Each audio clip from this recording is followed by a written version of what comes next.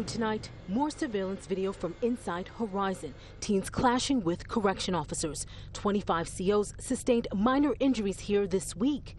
Now, for the first time, we're hearing from a man who works directly with those teens in lockup. They are not the animals that they're being portrayed to be. Antonio Hendricksonan is an anti-violence advocate inside the city's jails. He was called into Horizon Wednesday afternoon, right after this gang fight. I was talking to him about, being calm, being cool. Hendricksonan believes the move to Horizon will eventually offer new hope after Rikers. Hands down, better conditions.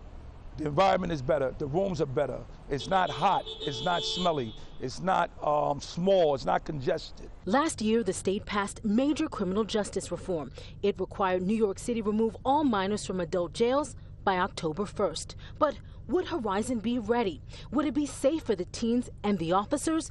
A city council hearing got heated days before the deadline. We are trying to move mountains. I would just hate the worst case scenario that a life is lost because we were not prepared. The transition from Rikers Island to the detention facility is going to take a little time. Today, Horizon is staffed by correction officers from Rikers, but over the next 18 months, the Administration for Children's Services will bring in new staffers. They are currently hiring youth development specialists. This is your chance to start a new career that helps kids earn a second chance. Somebody got to come in that they respect, that they trust,